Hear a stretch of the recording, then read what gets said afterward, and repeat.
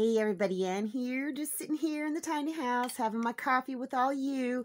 Made it through the storms. I was actually kind of stressed out about it because they had predicted tornadoes and we did get a lot of rain. We did get some wind, and I'm going to go out and survey if anything, went down that is not good out there in a little bit.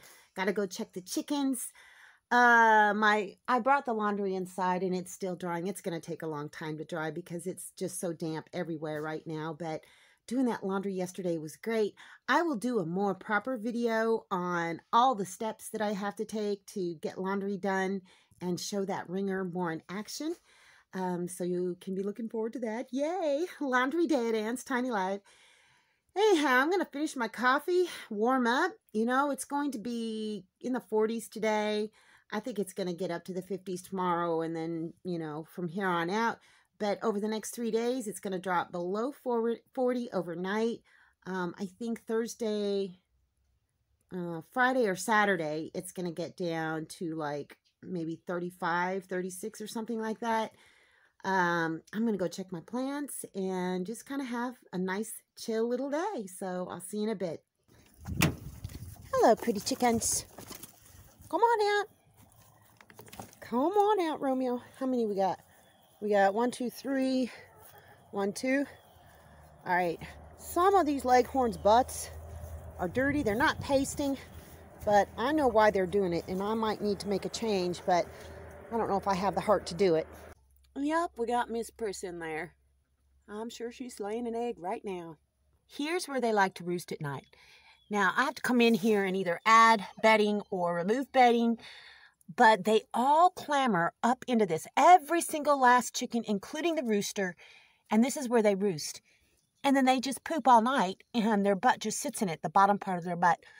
So I may have to take this part down, but I don't know, they just love it so much because I don't like seeing poopy feathers. Look at that. It's basically full again. I had gotten it down to about right here with all the stuff I was doing with water, and it's already back up full. Look at these two. Yep, that's full. That's full. The other rain barrel on the other side, I had used quite a bit of it, so it's only about half full, but got plenty of water. Solar panels stayed up. Yeah, for right now, I've not got these hooked up. These are just the Harbor Freight ones, just to give them a little bit more sturdiness. I'm just resting those on that. That stayed up, and that did fall down. I figured it would, but that's okay. With it in this down position, it wasn't getting any sun anyhow, and it kind of protects the back of this refrigerator, so I'll just set that back up and it'll be just fine. This greenhouse stayed up just fine, and there's no pooling of rain, maybe just a teeny bit, but there's plenty of moisture on the inside. I don't think I'm going to pull this top off because I think any warmth they've got in there, it needs to be retained in there. So I can see some things that are growing. Some things that were already growing are getting bigger. What I'm really curious about, oh, looks like there's something going on in the jalapeno bucket. Can you see that through the plastic? The two little green things down there, hard to see. But I'm not going to lift this off because it's going to get down cold for the next 3 nights. And they're plenty moist, so I think that they'll be okay. I just don't want to do anything to screw it up. All of these other plants are doing just fine. I keep putting leaves over the top. I'm not even bothering with the chives or the onions because they're so hardy. This was the passion fruit vine. Nothing coming up here. Beautyberry looks like it's trying to get some little buds, but not sure yet.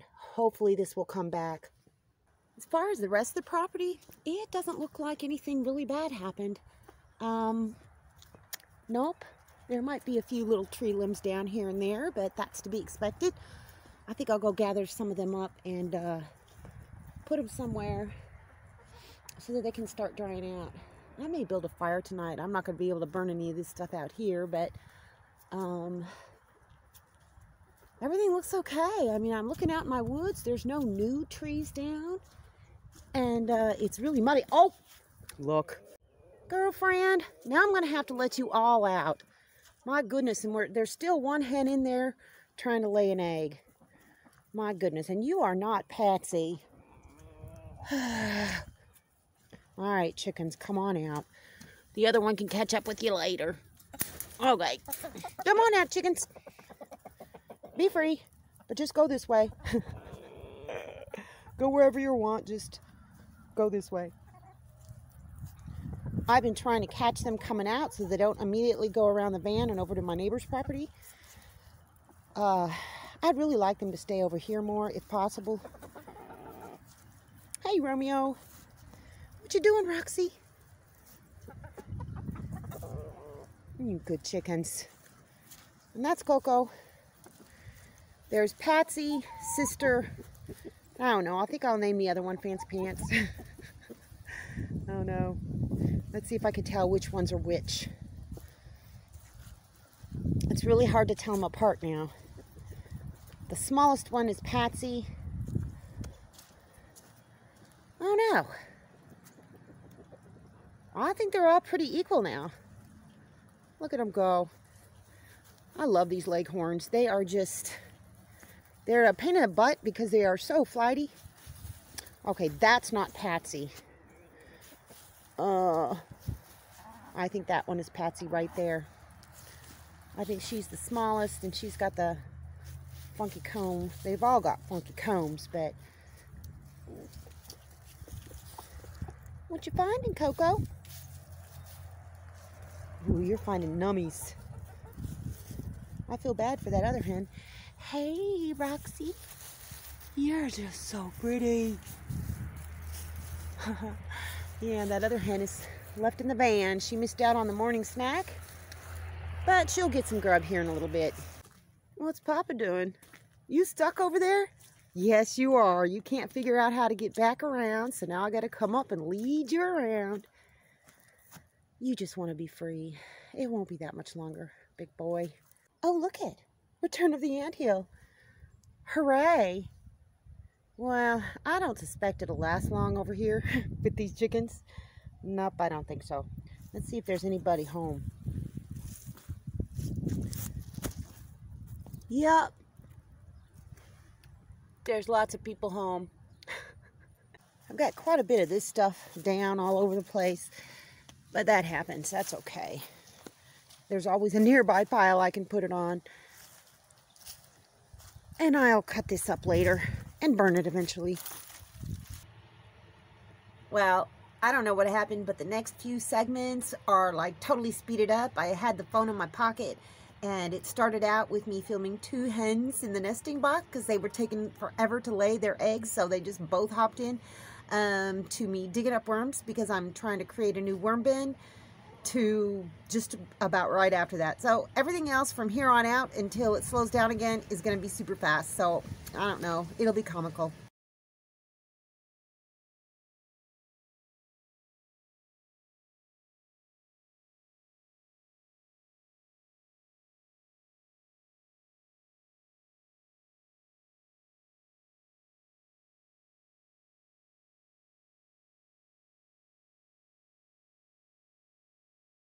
Sorry about that. I found some cool big worms. I wanted you to see them, but that's okay. I've got them over here next to me and I'm going to start building the bin here in a minute. So everything else from here on out should be in normal time. I've been out scouring my property for these worms. I think there's between 80 and 100 in there.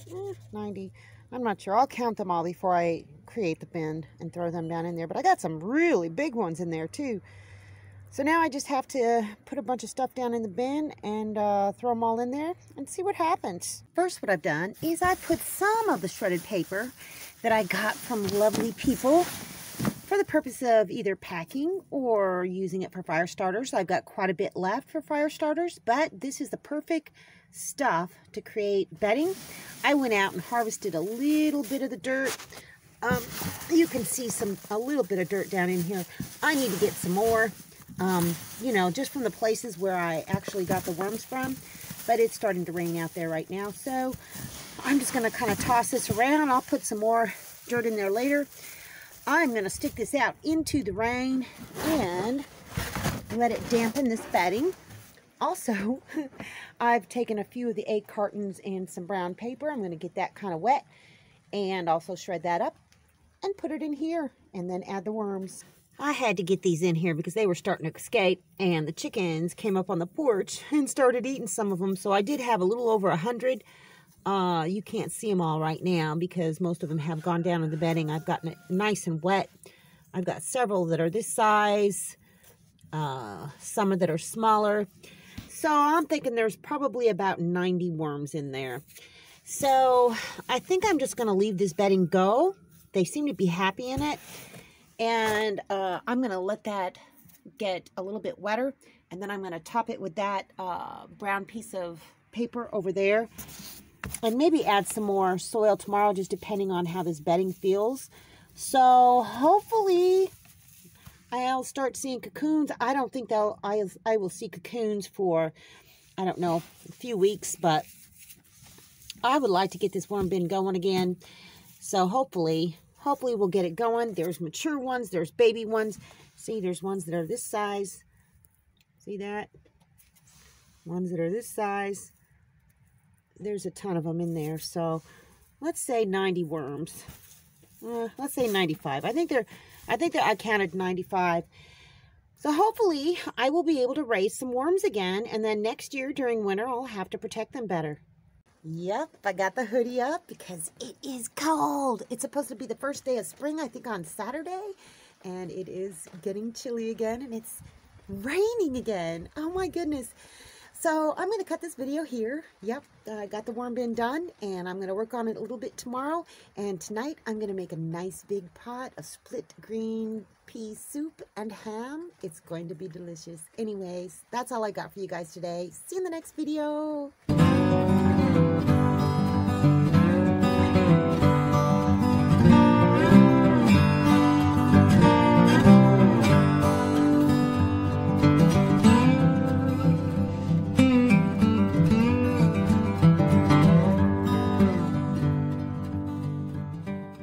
Thanks for watching, everybody. I hope you enjoyed the video. Make sure you like, subscribe, hit the bell, and y'all have a good one.